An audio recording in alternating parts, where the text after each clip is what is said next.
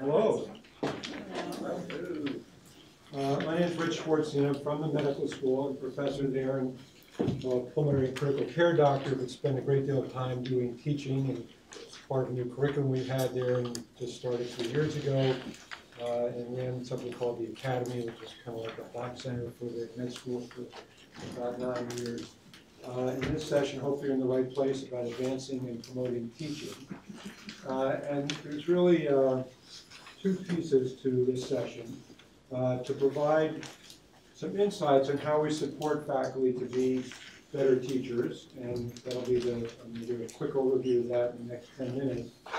And then Julia Lee, who's from School of Engineering, is going to talk briefly about how we provide faculty incentives to improve teaching. And if you were in one of the last sessions, this notion of misalignment of incentives is a potential problem for organizations in general, and schools perhaps in particular, when there's the needs of the students, the needs of the faculty, the needs of the organization, and how to get those aligned is an ongoing challenge. Rich, before you get going, just to kind of how we're going to run this session, 10 minutes of presentation for Rich and Julia, and a few minutes of just clarifying questions before we get to a group activity at the end. And you're going to have a chance to weigh in on the things you've heard and other things that you are thinking about in your own schools, and we'll go from there in terms of discussion.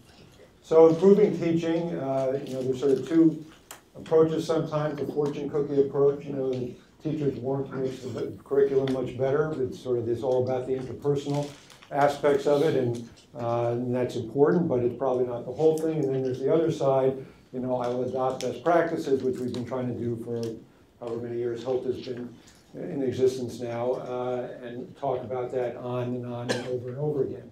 And I think it's a blending of these two things in some way, the art and science, focusing on the science today. So I want to talk about how we can get better and the role of peer observation as part of that process. So this is from some work of Anders Ericsson, some of whom you may know, a psychologist originally from Sweden and had most of his career in the US. And he talked about looking at something he calls deliberative practice, some people call it guided mastery, and this notion that just because you do something for a long time doesn't mean you get better at it, right? That you need to reflect, you need to have other people helping you to do better. And he's done this work with everything from chess players to radiologists, looking at the same thing. And talks about this notion that as we get better, we can plateau at a number of different levels, depending on whether we continue to do that reflection and get feedback and act on the feedback and so forth. And even though these everyday skills become very automatic, and we sort of like that sometimes, we don't have to think about what we do, it's just kind of built in, it's habit and so forth, that doesn't allow us to continue to get better and improve. It goes to this arrested development stage and then ultimately, ideally up to expert performance, if you in fact continue to reflect and get feedback and work on it. So there's a lot of stuff going on, I think, in education generally right now, but very much certainly at the medical school, about the role of coaching. And we probably, coaching brings to mind many images. There are a lot of personal coaches that help individuals in terms of work-life balance and figuring out how to navigate their careers and those kinds of things. And of course, most of us had experience with athletic coaches at some point in our lives. And what is a coach? Well, it's usually a close personal relationship with an individual, and that person has the freedom to really observe you, make comments about things that you could do better, and then you work on that, and you get observed again, and that's again how you get up to that expert performance, kind of with that guided mastery notion. And so what we've tried to do is blend this idea of coaching with a peer observation program. So this notion is that teachers like you will come and work with you, watch you, and give you feedback on things that you're doing quite well and on things that maybe you could do a little bit better. And so this is a list of the sorts of things that are built into this notion of peer observation. Now, it sometimes feels like you're under the magnifying glass, and when we first talk about that with people, a little bit of, I'm not so sure, I really want somebody in my classroom watching what I do, what is that going to feel like? But the reality is people can get used to this and wind up finding that it's very helpful, whether it's about looking at specific pedagogical approaches. In fact, practice giving feedback to each other is good because it helps you to give feedback to your learners, which is a challenge for a lot of our faculty. Allows us to document our teaching activities better, and so forth, all these things that you see here. And the reality is we think everyone can learn to become an effective peer observer. Now, doing this often depends on developing these skills in a formal way. And I'll tell you how long we've been doing this. This is from a symposium we ran at our academy at the med school in 2011. So we've been talking about this for a while. We've had an interest group of faculty who've been working on this. We've done research on some of the ways of thinking about and doing peer observation as well. And it has taken us we implemented a year ago, so 6-7 years to really get the program formally up and running. So it does take time to get into this, but I think it can be very helpful. Our new curriculum is based on something called case-based collaborative learning. And so this new format, which is a blend of team-based learning, case-based learning, a little bit of problem-based learning, kind of all rolled into one in a fusion for the medical school, has specific elements about how you do it well. So we had a group that got together and said, what are the key parts of teaching in this new format? And we've actually published as well the same kind of thing for lecturing a few years ago that we've also used for peer observation. So starting out with an instrument, and I think we've handed out one of the papers that has an instrument embedded in it.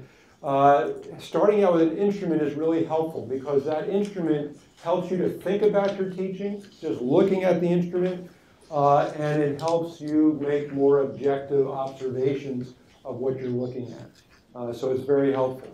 When we started talking about peer observation and doing this with our faculty, it was actually quite well received. In terms of using this worksheet, it was, most people, 73%, thought it was extremely helpful or helpful in identifying and discussing new teaching techniques.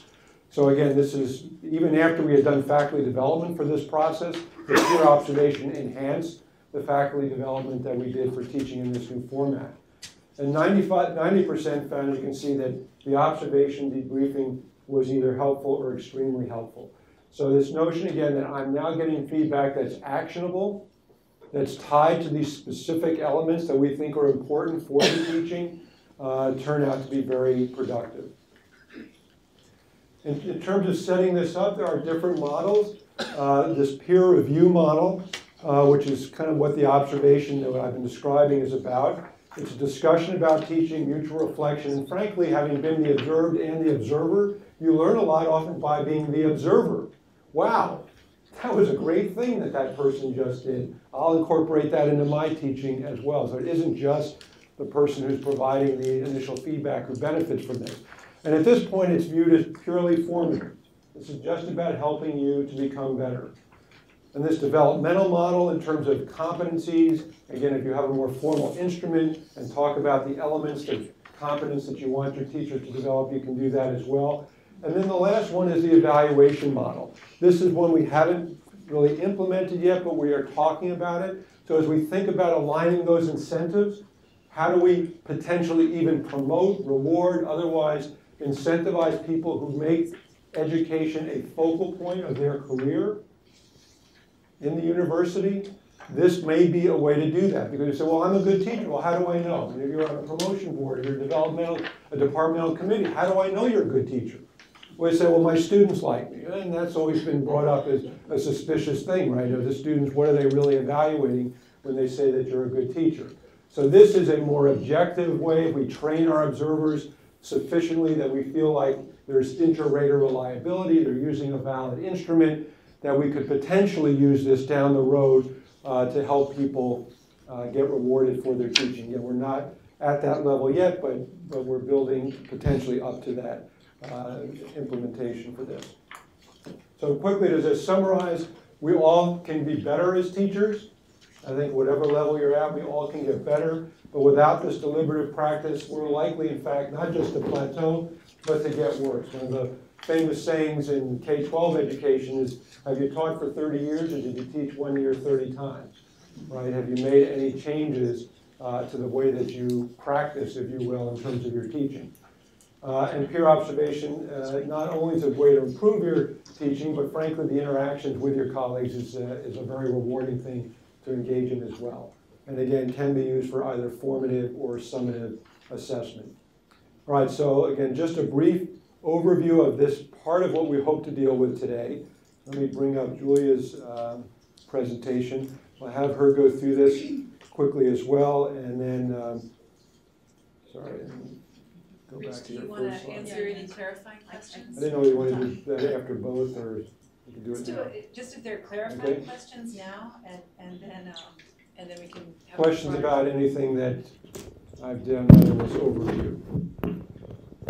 How many faculty have been observed or observers?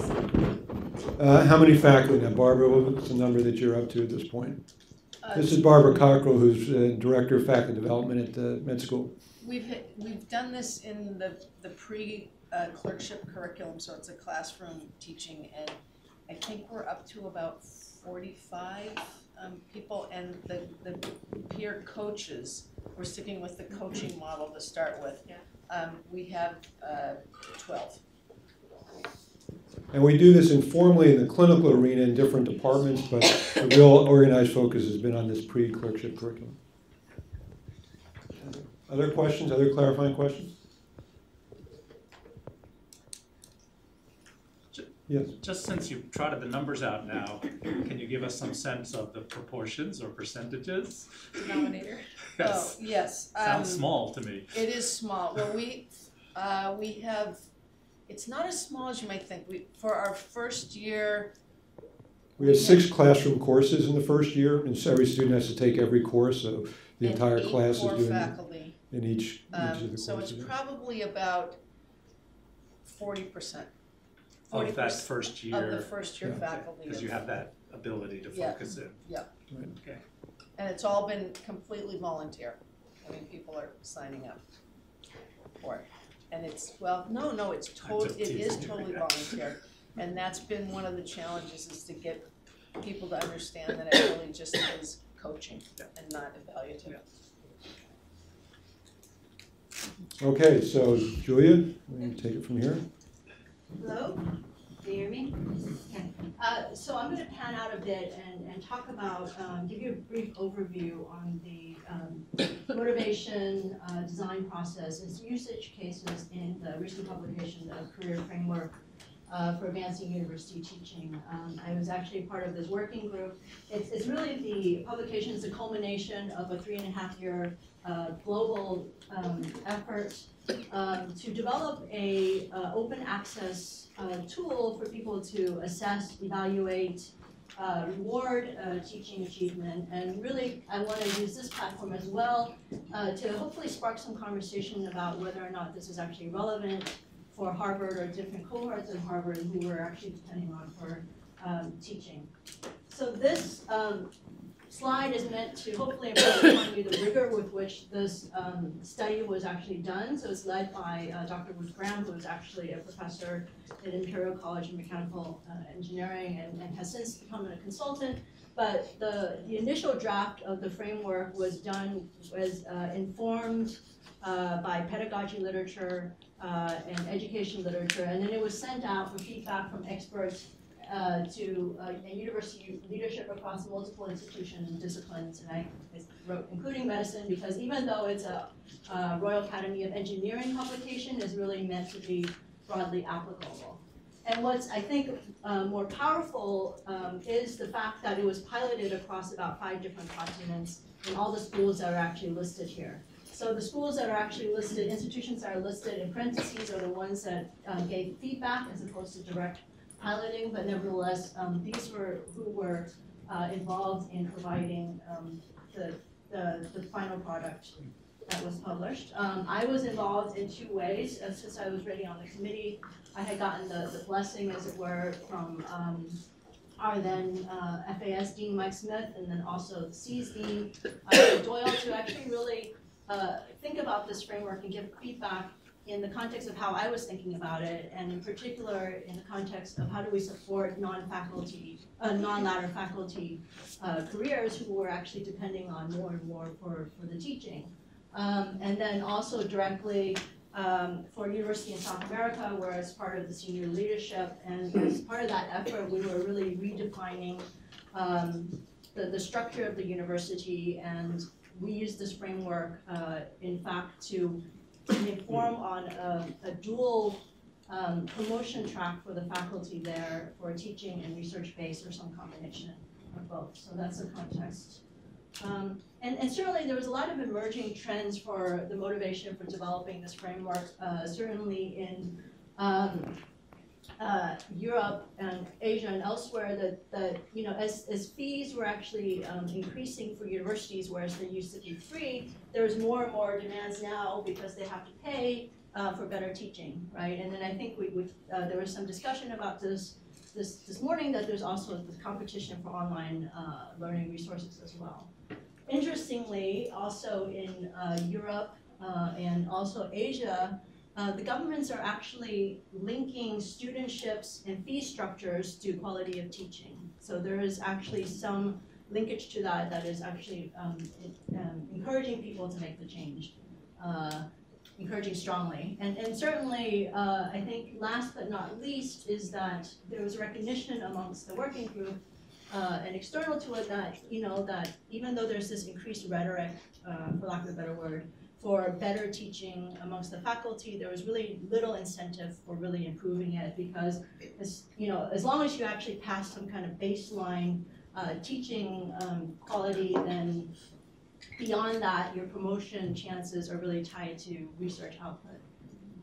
And what this framework was trying to do is to try to provide a useful metric for evaluating teaching achievement that overcomes kind of traditional barriers in terms of not having necessarily well-defined things for these different levels. And what is particularly interesting is that it ties the successive levels of promotion, if you will, to your sphere of impact. And then what the framework also provides is examples of evidence for what those might look like. So just briefly to show this, you know, one can imagine that kind of at the most basic baseline level, that, you know, your effective teacher and your sphere of impact is going to be the students. You're actually thinking conscientiously about how do students learn and how to effectively teach. If you wanted to go up to the next level, then that sphere of impact, it actually has to extend to maybe relevance to the broader institutional context, or that you're actually giving mentorship to your colleagues. For the third track, as we're moving up, we decided that we're going to split this into two different ways. One is if you continue to improve the practice of teaching and the sphere of impact to extend, you know, to a larger cohort and beyond the university, but it also allows for people who want to do scholarly research to also advance in this way, if they're kind of doing research on pedagogy and other similar things. And then of course, you know, the highest level. And so obviously you're not meant to read all this. If for anybody interested, I have the actual publication that goes into the details. But really it's broadly, you know, one of the key things was giving examples based on all these piloted schools of what that might mean for the different levels. And these levels can be broadly separated into two major, I think, categories. One is the approach, which is really, it's due to the instructor himself, right? Some self-introspection about your teaching as well as your professional activities. The other is the impact part, which is assessed through both direct and indirect measures of student learning, as well as kind of, you know, what your peers think about your teaching, to, for example, Richard's points. And so just an example, this is just, there was a number of universities that have actually used this framework in different ways to kind of put it into the context of how it might work in the particular university, whether as a slice through this in different ways, or whether as a metric for kind of, you know, where you want to be in terms of assessing the different people. So here, for example, this is University of Twente in the Netherlands, as we say. This one shows that, you know, so for somebody who chooses to have most of their career in an education track, there is a baseline requirement for research, but at the same time, most of the promotion is really going to be tracked to their teaching, right? And what's very useful and interesting about this framework is that, in fact, this institution has also tied the support structure for helping these people move up to the different levels as well. And certainly, I list this as the Netherlands, but in fact, the University College London one look also very much like this. So there's a lot of universities that actually try to use this framework to kind of make changes to their own institutions. And as I said, the governments have really gotten involved. So for example, in Malaysia, there was a national government call that universities had to develop some kind of unified academic pathway, and so a number of the universities have been using this framework to try to work that out collectively. What's really amazing is that as a whole, the Dutch government and most of the some large fraction of Dutch universities have really kind of embraced this to the extent that the Minister of Education, who actually was on this committee before he became Minister of Education, has decided to actually put money towards this grant to say, we want better teaching, so I'm going to invest in better teaching. And so so they've actually mapped these different levels that people can apply for and get recognized for to these different tracks of this framework. And in the initial run of this in 2017, you'll notice that they actually invested 6 million euros into this, and these are the number of fellows at the different levels that are being supported now to actually improve their teaching. And so, this was published formally in April 2018, as that we know of some 30 plus universities that we know of actually use this to inform or enact change in some way in their university. So there is this global trend towards really recognizing teaching more. And then I want to kind of bring us back to Harvard with that particular context is, can we use this framework to incentivize our latter faculty to be better teachers in some ways and to support? But more importantly, something that I've been thinking about is, can we actually better support the non-latter faculty who we're actually depending more and more on for our teaching purposes? So if you actually look at these numbers, they make up a pretty large fraction of the faculty that we're depending on. And so if I were just to this is obviously not correct, but if I were just to, attempt to map that to this particular framework, this might be the level of where we would actually place them. But as I was, interviewing different people in different departments, I realized that, what the expectations of these different people are very different based on what departments they are at. So I just wanted to put that out there. So really my question to you is, is a modified framework relevant for Harvard? Is it useful to support non-latter careers or as a means to reward teaching for latter faculty? And then how do we actually support and incentivize? And then, of course, the goals today is really, I think we want to ask the question is, how do we support all faculty to be better teachers here? We're going to break out into groups to discuss this, and then also how do we incentivize this improvement in teaching? And I'll just leave that up about next steps in this study, but I'll just leave it up during the question session. Clarifying questions for Julia about the framework? I just have one question.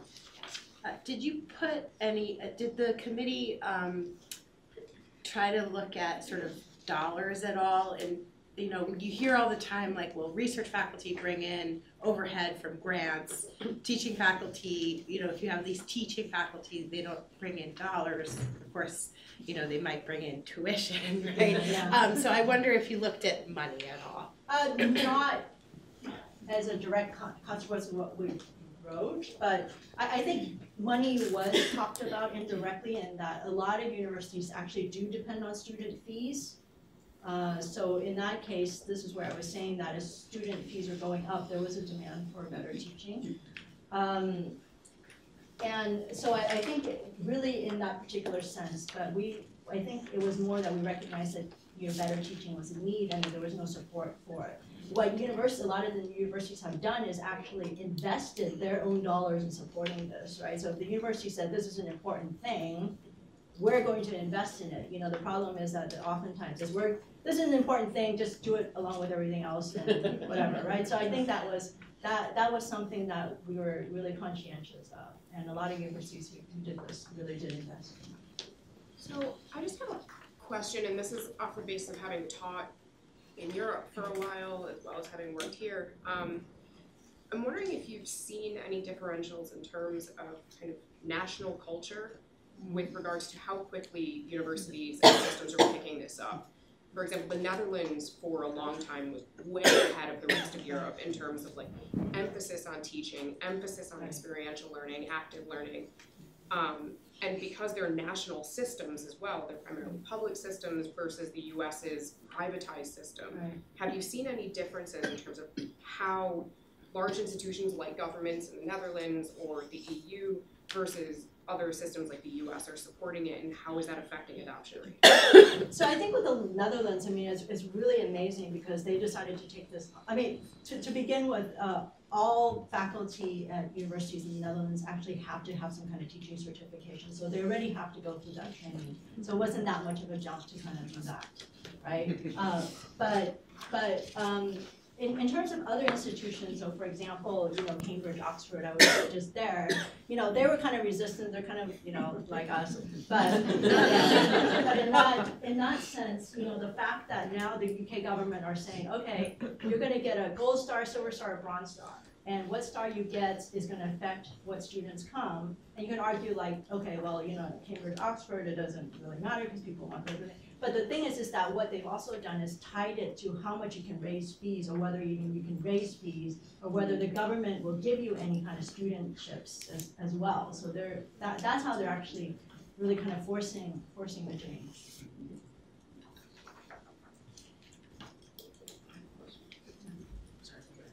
Sounds like one more clarifying question.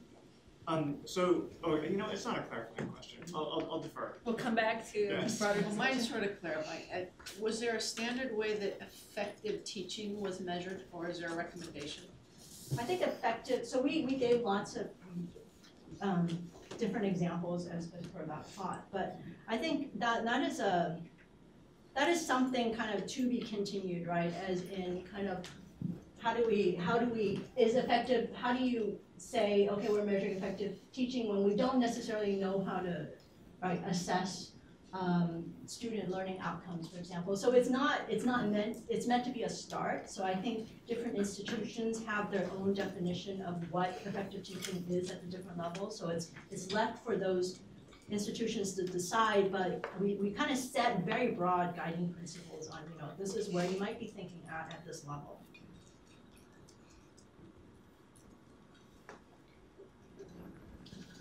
So we're moving on to the workshop. So what we wanted, as I was saying, in terms of the these particular questions is, right, to get a better understanding of the interest in supporting or incentivizing faculty here at Harvard. We're going to split the room basically in half and have you work in groups to really kind of answer some of these questions. One part of the room is really going to look at how do we actually help faculty, whereas the other part of the group is going to look more at how would we incentivize faculty to be better teachers. So we're going to talk in our tables until 12:55. And then we're going to ask for one or two insights, right, from each of the tables, but only one or two. So you'll have to figure out which are the most important one or two things that will get reported out, and we'll then discuss as a group. And we're going to be floating around eavesdropping on the discussion, so we can see if we can pick up some themes that might be able to generalize. I don't think anybody. So we'll start with, which side should we start with? The helping or incentivizing? You guys had a great conversation. Can I start with you? Sure. Okay. So what top two points that you thought were relevant? So we were very interested in the issue of both non-ladder and ladder communities. they're both very, very important. And so in terms of incentivizing, we think for non-ladder, the potential for retention and job security, we're losing too many people who are very, very good at teaching because there is a ceiling to the opportunities here. In terms of ladder faculty, a couple of big issues and also places to incentivize are around the issue of time, mismatched objectives, right? The emphasis on research rather than on teaching. So course releases, creating communities of practice, that these might be some ways in which to incentivize the ladder faculty. And then we also thought in terms of the faculty activity reports, that if you worked in more questions about teaching, and not just in terms of individual practice, but also working in communities, so peer observation, communities of practice, that these might begin to become things that would be evaluated in terms of pay raises. Thank you. So I think what we'll do then is, if these were some of your ideas, try to go down your list and come up with ideas that aren't on this list.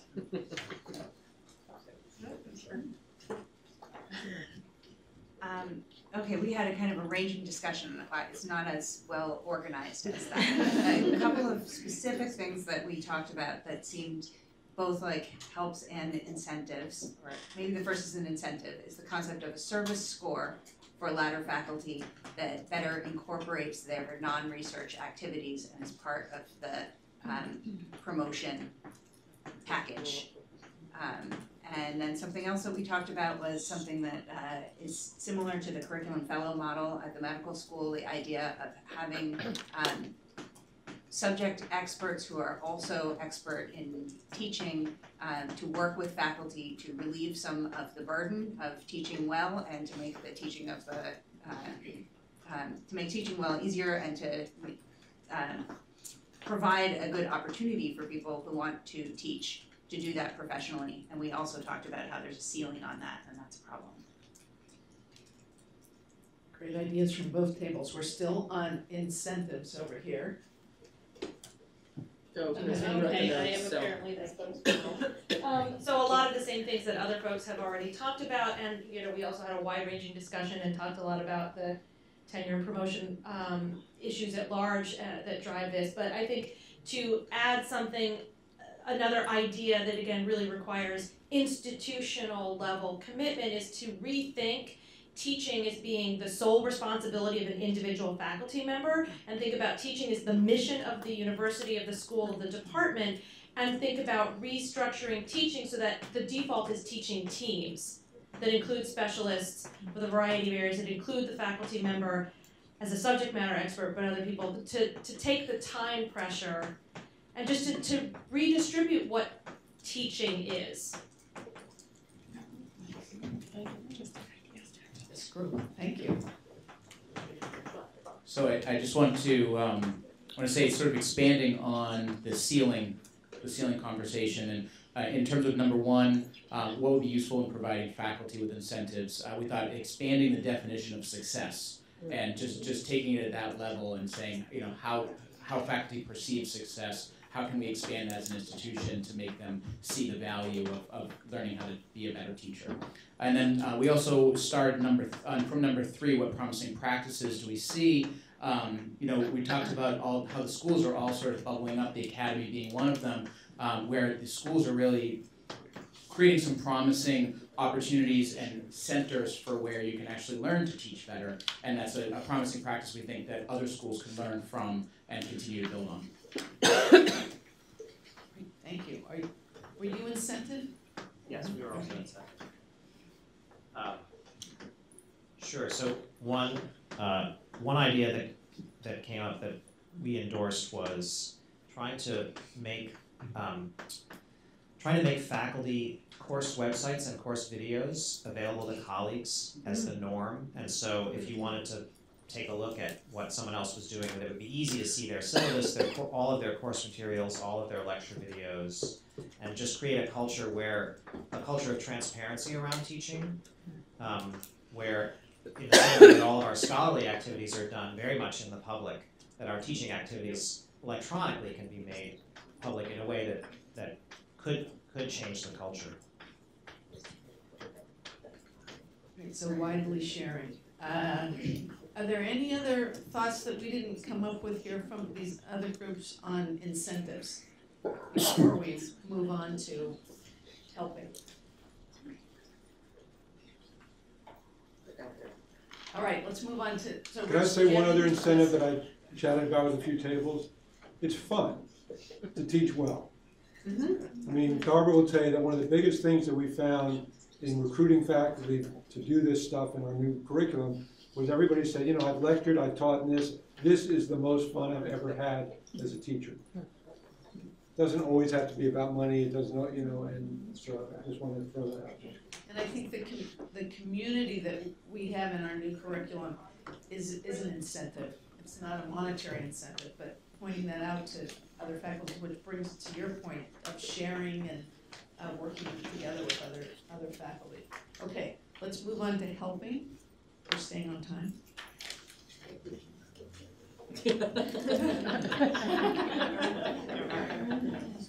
So we also had a very wide-ranging conversation that I think moved between incentivizing and helping, but where we landed was really on supports, and this almost goes to transparency, making supports for teaching truly visible across all the different levels of the institution, and making modeling the use of those supports, making that visible from day one. And the example we used was at the Kennedy School, we have a new faculty institute. Before faculty even start day zero, they watch established faculty, their peers, their soon-to-be peers, modeling innovative and interesting teaching. And that begins a cohort effect, and it begins a conversation that is helpful because it demystifies some of the practice of teaching, some of the experimentation, and it also creates more of kind of, I think it was to Chris's group's point, it creates a bit of a kind of teaching as a communal idea, and something, it shows that teaching is of value to the community.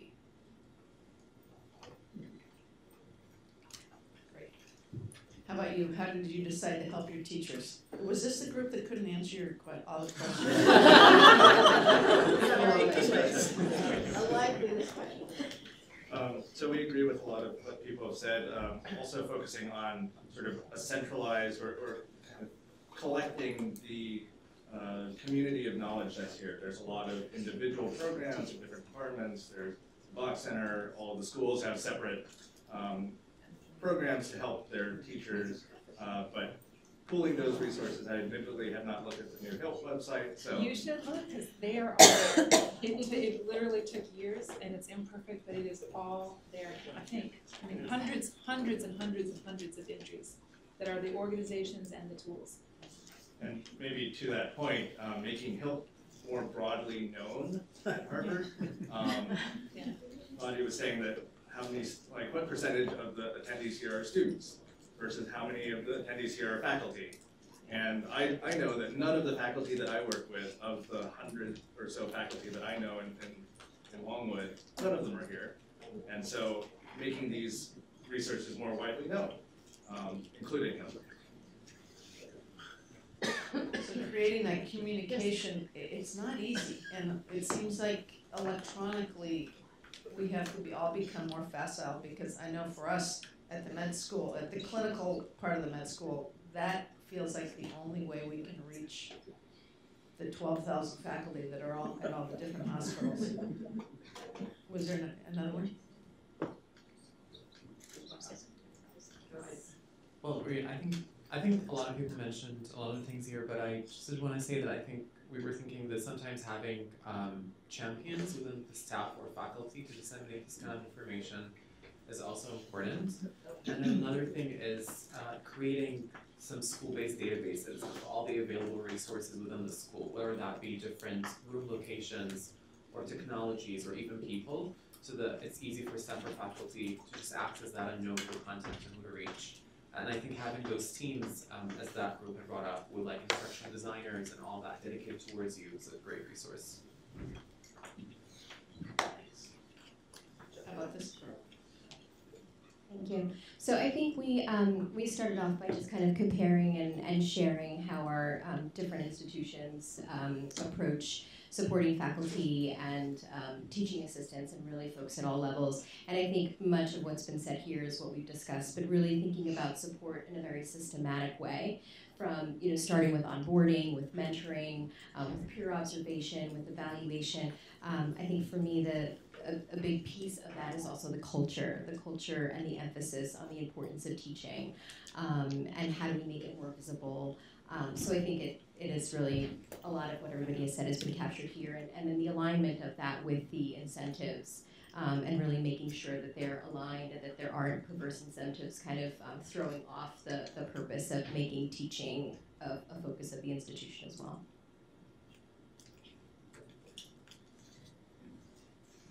And I think we have one more table. I saved you for last. Okay, so we may prove to be the rebel table, but I'm going to start with item 5, because what we talked about is that the assumption that there's a need to improve teaching may be problematic for some. Some may not see it.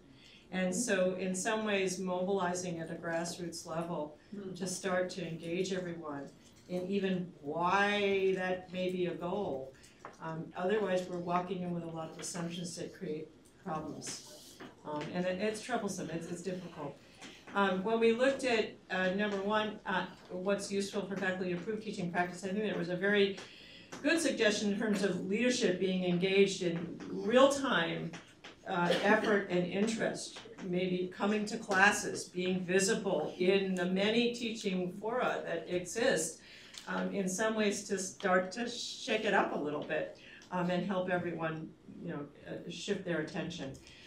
In terms of challenges, obstacles among many, we came to the broader piece of making the case for change, engaging stakeholders.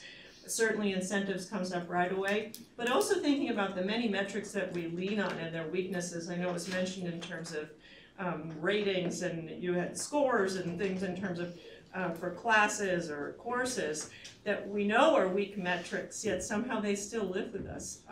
And so how we address that, I think, is a big issue, and that came up for us many times. Item 3, promising practices. We each came up with examples and ideas in terms of engaging faculty in developing the solutions, the programs, the practices that then are going to affect them as end users, so that, again, they're part of the process. And then number 4, in terms of supporting at the department versus school versus university level, certainly it can happen in many levels, but the feeling of this group was generally that the department level is part of the core of where it needs to start, because there are so many differences. And it's not to have them live as separate silos, but then deciding how they link may be yet another piece of the process we've yet to learn. Did I leave anything out? No? Okay, thank you. Thank you, everyone. Comments, and Rich, did you have anything to add on these? So I had a couple of questions. How many people here are on a ladder track? Oh, wow, interesting. Yeah, so relatively few.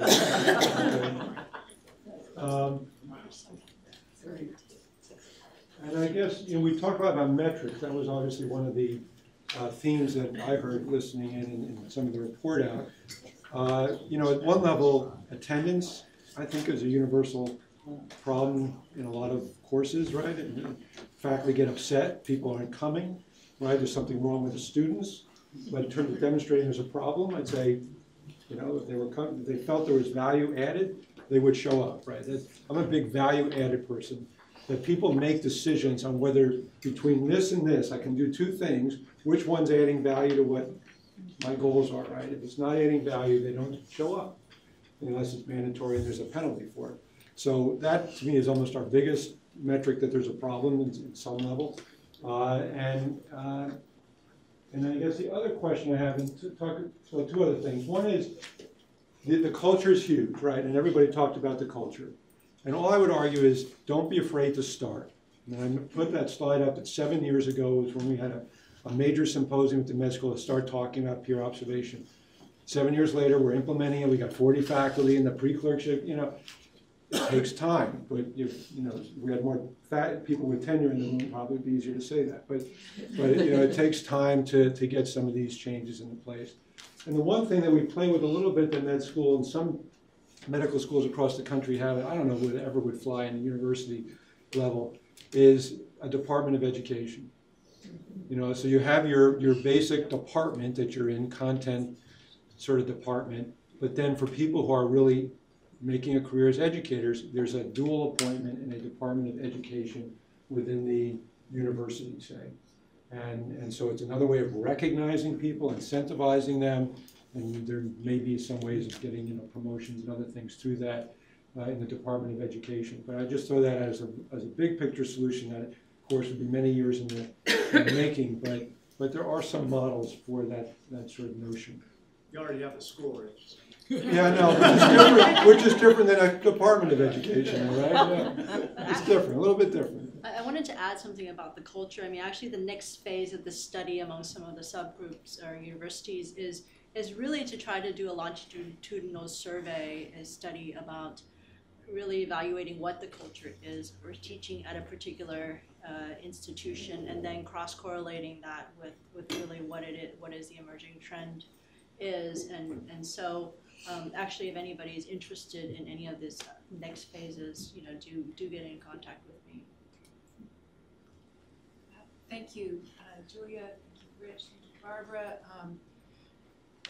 If you could just go ahead and make yourself take 1 minute and write on a card one thing, it doesn't have to be based just on this session, but from today, that you would like to do to change your practice. Could be a long-term thing, could be right now, could be from any point of view, but one thing that you think you would like to do to improve teaching and learning practice.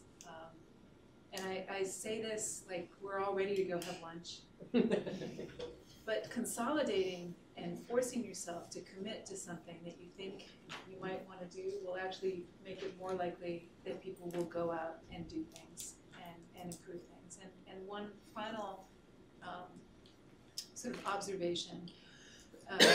Peter, who's sitting here, we had a conversation last week. A faculty member deeply involved at the School of Public Health and in a number of educational initiatives, but he's leaving Harvard to go be a dean at another institution. So here he is taking careful notes, because now he's going to be a dean. He's got the responsibility of having to think about.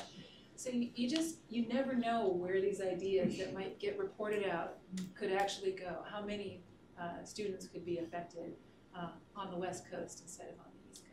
So 1 minute to just write something down. Thank you all.